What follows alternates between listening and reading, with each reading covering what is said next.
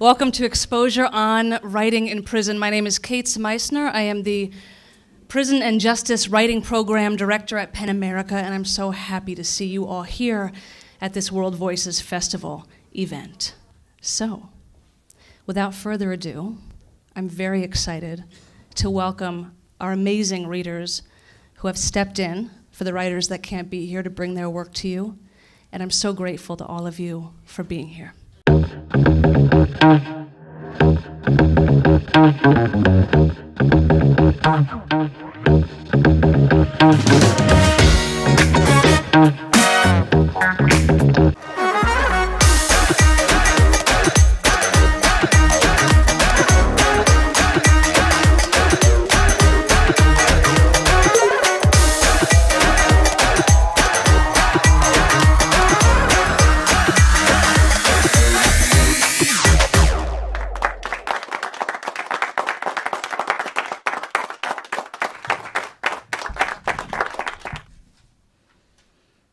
I try to learn something new every day. Irish soda bread, 1 pound of flour, 1 tablespoon of baking soda, 1 tablespoon of salt, 3/4 cups buttermilk. A photon means a packet of radiation. The western part of Lake Huron is polluted with algae. Susurrus means a whispering or rustling sound. Yesterday, I spoke to Stephanie, who lives a few doors down the hall. I learned about her mother. 1, was in a wheelchair because she had a bad hip and fibromyalgia.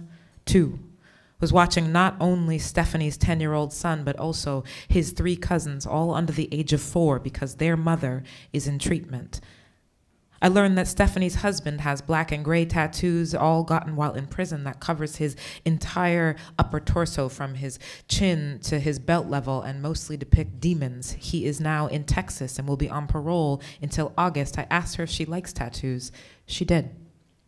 Stephanie is planning on going back to Texas once she is out of prison, and that's in December. I don't know why she's here. I don't share much of my own life with others. But then, my husband is not in prison and has no tattoos, and we don't have children. Just 2 half-Siamese cats that are siblings and poor mousers. My home life lacks drama. In Ojibwe, the word for old woman means one that holds things together. It is a myth that MSG, a flavor enhancer, is bad for your health. The endangered pangolin is only found in Africa and Asia, and it looks like a walking pine cone. Millie Benson was the ghostwriter for Carolyn Keene and wrote most of the Nancy Drew series. I play cribbage with a petite woman who was a big drug dealer. She started using coke at the age of 12, and as a teen stole thousands of dollars in quarters by breaking into car wash money boxes. She's a heavy stakes casino regular. Her true vice is gambling. I work out with a sex offender. She slept with a 15-year-old kid who mowed her lawn. That's a 7-year offense. Kara stole a car. Christy embezzled. Misty assaulted with a knife. TJ killed her unborn child in an automobile accident while she was driving drunk. Gina held up in a house surrounded by the sheriff's department while threatening to kill herself with a loaded shotgun because she believed she had just killed her 2 youngest children. Not true. Isabel killed her abusive husband. I don't know how. I don't want to know. I never ask why people are here. It's none of my business. I stay away from people that try to pry into other people's crimes. I like to hear people's backstories, though, where they're from and what they like to do as a kid or in the past.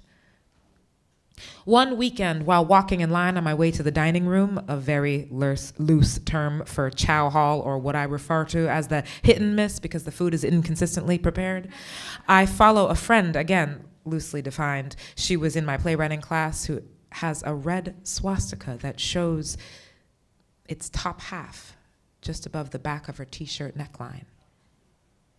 What in the world would possess someone, anyone, to permanently mark themselves with a prominent sign of universal hate? I felt I could finally ask her because of our shared classes. The aforementioned playwriting one where she wrote about a hippie couple in the 60s with Bonnie and Clyde tendencies who were running away from the police. When I say running, I mean motorcycling, and a poetry class, lyric poetry, where her work seemed relationship-based. She didn't appear to be a racist or anti-Semitic or mean-spirited. Actually, she smiled a lot. She was kind. I asked her about her tattoo. She said, "I was different then. I've changed." I don't know what I learned from that conversation, but I thought about it all afternoon. Once a white supremacist, always a white supremacist? Was she a fascist? Is she a fascist? Was she a Nazi? Is she a Nazi? Do I give Nazis more respect if I capitalize the word Nazi? The woman with the red swastika went to boot camp and now is gone. I guess I'll never really know. I do know she likes to draw goddesses and moons. I let go of my judgment. That is my lesson.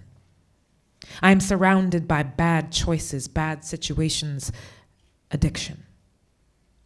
I try to figure out what I'm supposed to be learning within this college of disaster. I document what I see because I don't know what else to do with all that surrounds me.